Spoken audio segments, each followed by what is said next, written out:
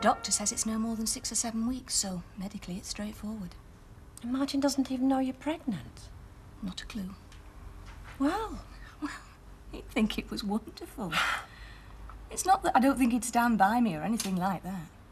Well, he'd think it was marvellous. He loves kids. But you don't want another one? No, not with them two at the age they are. But mostly, I don't want Martin to think he can never leave me. That somehow I've trapped him for the rest of his life. I thought you said he'd welcome the idea. Oh, he would now. Be passing out cigars and all the rest of it.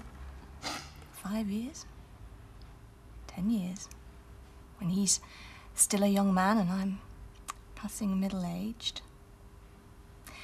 I know folk don't think I'm even aware of how old he is, but of course I am. And I don't want him tied to me forever, because we have a baby. And you're going in overnight? Yes. Operation's the following morning. Yeah, I did it that way when I had mine. Oh, that was quite a while ago now, in different circumstances to yours. I mean, I didn't have any children. Trouble was, I didn't have much of a husband either, and I think I was frightened, basically. How did you feel afterwards? Relieved.